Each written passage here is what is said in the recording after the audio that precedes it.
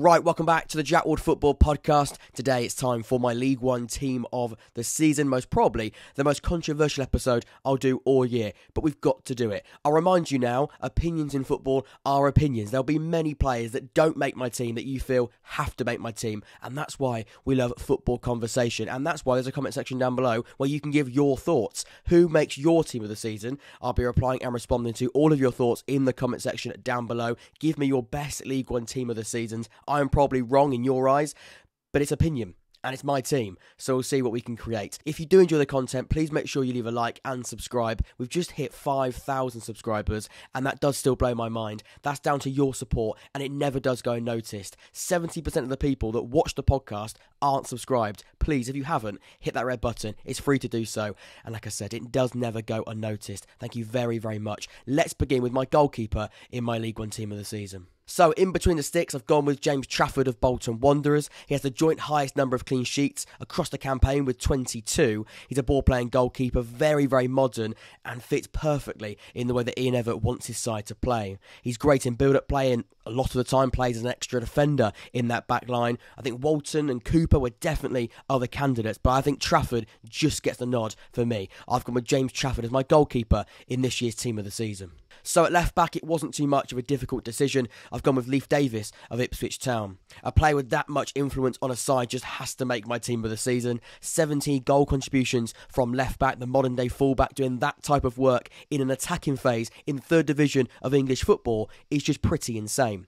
11 chances created, 3.1 key passes per 90, just emphasises how good he is going forward. He's part of the defence in the league, which has the least number of goals conceded at 33, suggesting he might be good going forward, but he's certainly not a liability at the back. For me, Leif Davis, he's got to be my left back, and he is my left back in this team of the season. So my first centre-back, I've gone with Ricardo Santos of Bolton Wanderers. The bottom line is, when Santos plays, Bolton look like a different side completely at the back. He's strong, powerful, calm on the ball, the perfect centre-back attributes to have. He's helped Bolton keep 11 clean sheets this season and second least number of goals conceded across any other club in the division. He's just ahead of Cash-In of Derby for me. It's very, very tight, but the 3 goals in 2 5-0 wins earlier on in the season has just put him ahead of the Derby County centre-half. I've gone with Ricardo Santos of Bolton as my first centre-back in this team of the season. So my second centre-back, I've gone with Anderson of Barnsley, a mix between a more traditional, no-nonsense central defender and the modern-day player in that position. He's strong, bullish, he's won 75% of his aerial duels this season. He's helped keep 17 clean sheets this season, averaging 4.6 clearances per 90. He's always a threat from set pieces with his 6'3" height, I wish, and he scored twice this season as well. Anderson, the Barnsley captain for me, it's a no-brainer. He's got to be in this team of the season. At right back, it was tricky, lots of candidates, but I've gone with Bali Mumba of Plymouth. 6 goals and 7 assists in League One, playing as a left wing back and right wing back. He's versatile and getting some fantastic numbers in either position that he plays. The importance of those goals is worth a mention. 2 equalisers in 2 separate games against Ipswich Town. That has to be noted. His constant energy and work rate has been fantastic and integral in the way that Steven Schumacher wants his side to play. I've gone with Bali Mumba over the likes of Conor Bradley, but just at right back in this team of the season. My first central midfielder, I've gone with Barry Bannan, of course, the Sheffeild Wednesday captain. This is an example of a non-negotiable. He's just got to be in my team. In my opinion, he is one of the most technical players in this league. He's a mastermind in the central areas of the field. 20 goal contributions, including 13 assists. He's just remarkable when we look at creative numbers. A moment of magic type of player who just, when they need someone to deliver, he will deliver. And they might need to, as they now do head into a playoff campaign. Barry Bannan, he's got to be my team this season, and he is in central midfield. So next to Barry Bannan, I've gone with Sam Morsey of Ipswich. I think only Tractor Boys fans will fully understand how good and how important Sam Morsey is. He is simply clockwork in a Kieran McKenna side and a machine. That's the only way I can describe it. As well as being a workaholic with incredible distance covered numbers, he has 9 goal contributions across the campaign as well.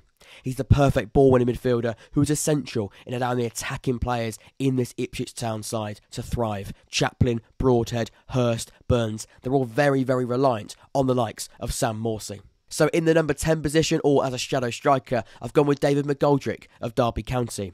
I think somebody with 3 hat-tricks, 2 braces and 22 goals in Sky Bet League One this season has to be in my team of the season. His complete forward play has been brilliant, with 5 assists and 11 big chances created. It's easy to say with strikers with a lot of goals, but I think Derby would be nowhere near where they are now without the influence of David McGoldrick. His contribution has been priceless.